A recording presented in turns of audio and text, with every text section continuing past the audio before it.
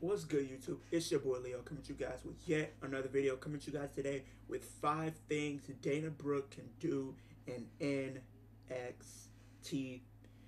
Last week's edition of NXT, we got to see the return of Dana Brooke on NXT for the first time in a long time. I think the last time we got to see her on NXT was probably like early 2016, something around that timeline.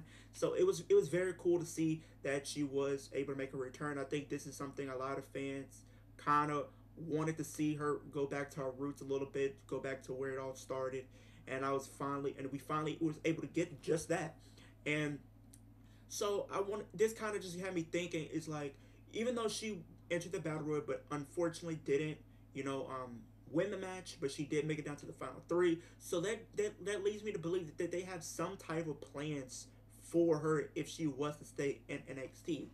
Because I don't think if you have plans for somebody if you they made it to the final three. Usually, if you're in the final three, they usually have big plans for you. That's usually the case what they do in these battle royals, where rumbles or whatever you want to call it. That's typically how they like to set things up.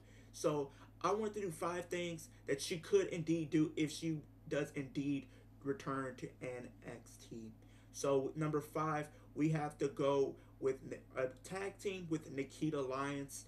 I think these two can actually work because Dana Brooks, I feel like if she's in a tag team, she has great chemistry with whoever she's paired up with. We've seen it with Mandy Rose, we've seen it with Carmella, we've seen it, with the different tag teams that she's been able to be a part of in her time as being a WWE superstar.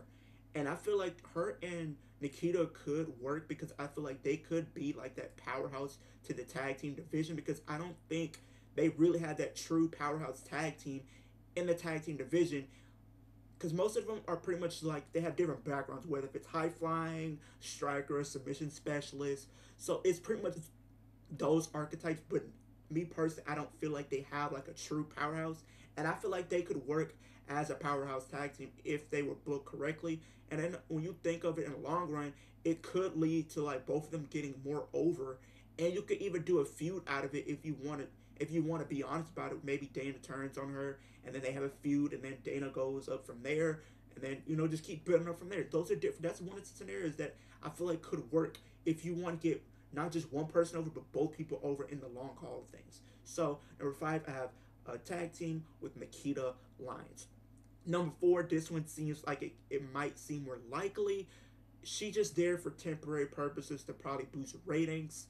So that's why I had to add the listener, because that usually is the case with some of these people that do go down to NXT. They're not there for really the long haul. They're pretty much there for just a little bit, and they go back up to the main roster. So I just feel like she was just there for that one night. Maybe it was just a one night thing or something, just to boost ratings. Or maybe she could be down there for the long haul. We will see. But that's why I had to add that on the list, because that's usually just what happens with some of these people that come down. But I had to put that on there. Number 3, she starts a partnership. Starts a partnership with none other than the NXT Women's Champion, Tiffany Stratton. I feel like both this scenario could actually happen, because I think when you look at both of them, you kind of see some type of parallels between the two. As far as character wise, you can see some parallels between the two. But I feel like you have Dana probably be like her enforcer almost, to kind of help her protect her, kind of protect Tiffany from everybody else, and protect her championship and all of that.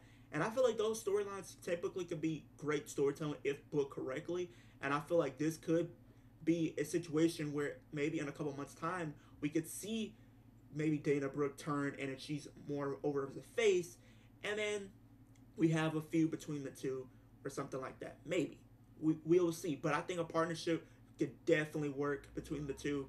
I think it could do wonders for Tiffany. It could also do wonders for Dana. And who knows, maybe they could even win the WWE Tag Team titles in the process. I don't think people would be too mad at that if that was to happen. But I have to add that. Number 3.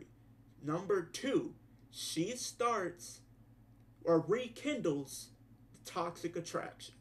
Now, we all know Mandy Rose isn't in WWE right now, so we don't know what the whole situation is on that.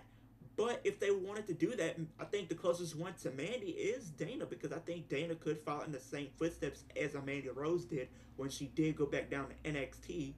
So imagine you have her be like the voice of reason for Gigi Dolan and JC Jane. You get them back together, and you have Dana Brooke be the new leader of Toxic Attraction, and they become tag team champions, and Dana probably becomes NXT champion somewhere, some point down the line. But here's the thing: the only difference with that is if they're a heel, they're gonna still have to go. What happens if you go up against Tiffany Stratton? Well, maybe they do a triple threat, and then maybe Dana pins one of the faces in the match, keeping having her win the championship, but not necessarily pinning Tiffany Stratton to win it. And then at that point, maybe you can turn Tiffany Stratton be a face, because I think the fans do love her. So I think that could be a possible scenario that could work, if being honest. And also, while we're on the Toxic Attraction topic, what if Mandy Rose comes back to NXT and she recruits Dana, and that become a 4-woman faction? I think that gonna work too, because I think they kind of solidify like beauty, but also power and aggression. So I think that when you look at it from that standpoint, it can work too. And number one, she starts a feud with none other than Tiffany Stratton. I know we kind of touched on it a little bit, but I'm going to go a little bit more in depth. She could be, like we said earlier, she could be, like the enforcer, and that kind of plays into this as well, but this is kind of a little bit different.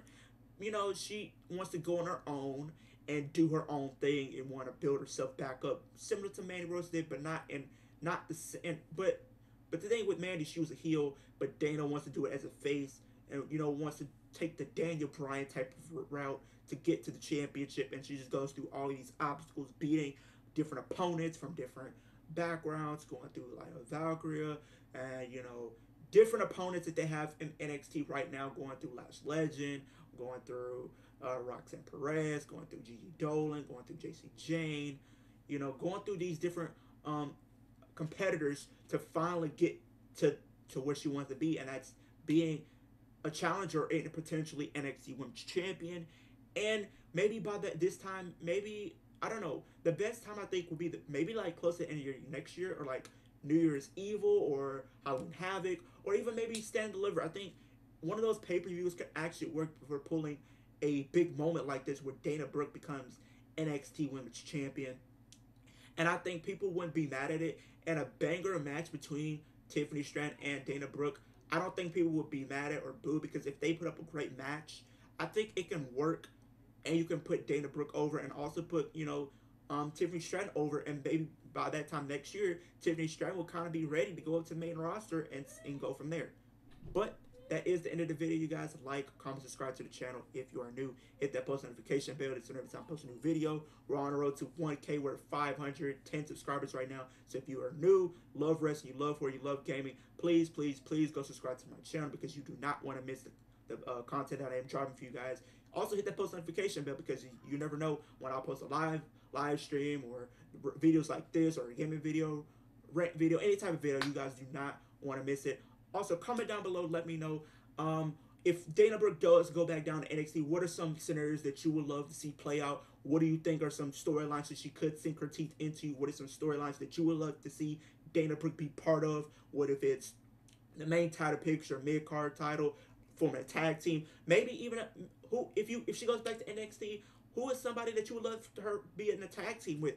Leave that all down in the comment section down below. I love doing these dialogues with you guys. I appreciate you guys kicking with me, and I'll see you guys in the next video.